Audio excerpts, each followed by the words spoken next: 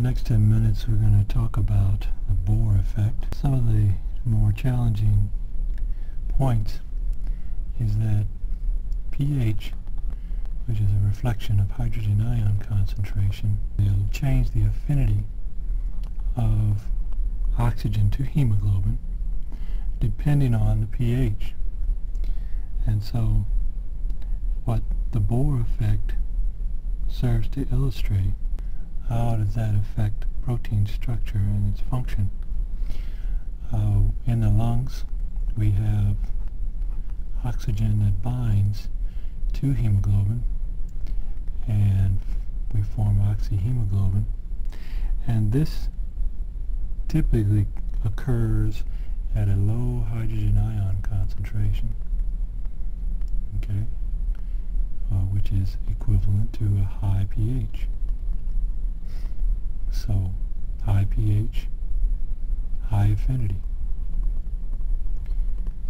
And in the tissue there is an opposite effect occurring, where oxygen needs to be releasing its oxygen. This will typically occur at a fairly high hydrogen ion concentration, which is equal to a pH that's has a value that's low.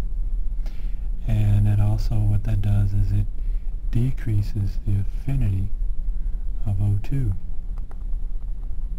Okay? And that's what you want to see, a decrease in affinity of O2 for hemoglobin in the tissues. Now, why does pH affect hemoglobin in this way? Well, what is a product of metabolism in tissue? Well, it happens to be CO2. And CO2 has to be removed from the tissue and usually occurs by diffusion.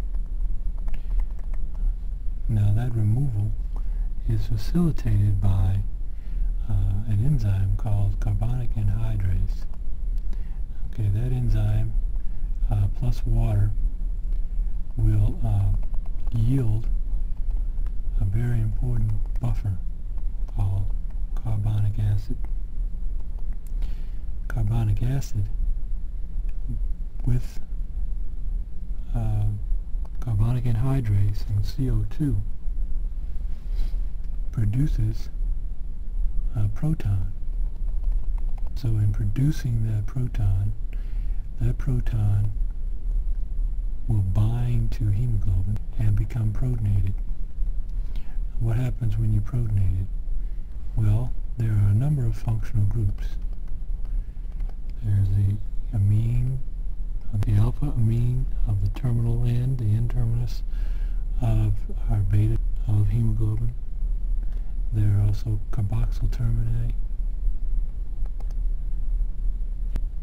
of another secondary structural element in hemoglobin. There are also other residues like histidine. So we have these places where protons can be donated or accepted.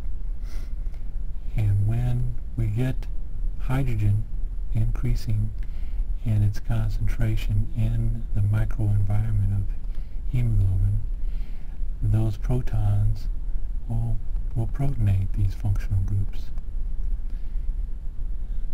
Okay, and we have also amino acids that are particularly important.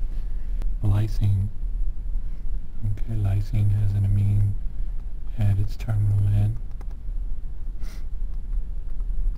Arginine. Arginine also has an amine that can be protonated or deprotonated. Functional groups with pKs that are tend to be greater than 9. However, we have a carboxyl end. But these all contribute to the structure of the protein, and in the microenvironment of the hemoglobin, gradient or pH change will affect the structure, and therefore when the hemoglobin is protonated, it loses those charge interactions, and so it also loses then the ability to hold on to its oxygen, because consequently when CO2 travels through the circulation, it buffers the solution, buffers the pH of blood at pH 7.4, because there is an equilibrium between the production of bicarbonate and the production of CO2, which can then go off into the lungs. This results in the absorption of the proton, okay, because we make CO2 and we make water.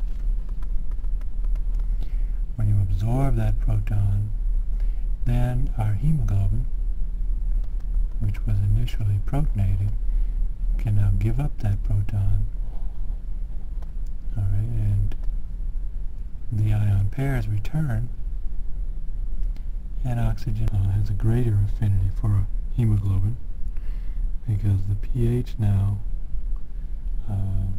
goes up, hydrogen ion concentration goes down because of the production of CO2, and so we get oxygen hemoglobin binding. So this cycle occurs with very little change, if any, in the pH of the blood that it's in. One thing to note is that with lactic acid in the muscles,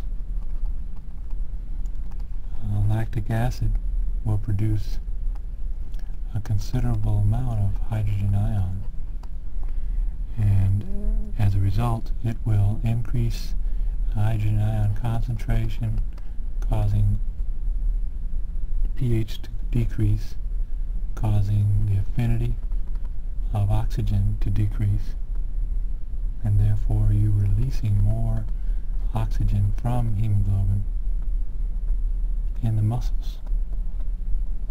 And that's important because we need more oxygen. As a matter of fact, under these conditions we get about 10% more oxygen from hemoglobin.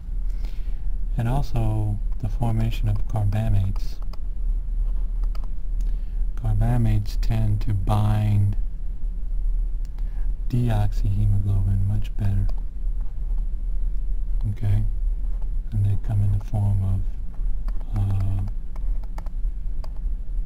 these carboxyl groups at the N-terminus, okay, neutralizing the charge on the N-terminus. And this is how blood carries CO2 away from the tissue, because it will be carrying CO2 back to the heart and lungs. And so this binding lowers the oxygen affinity,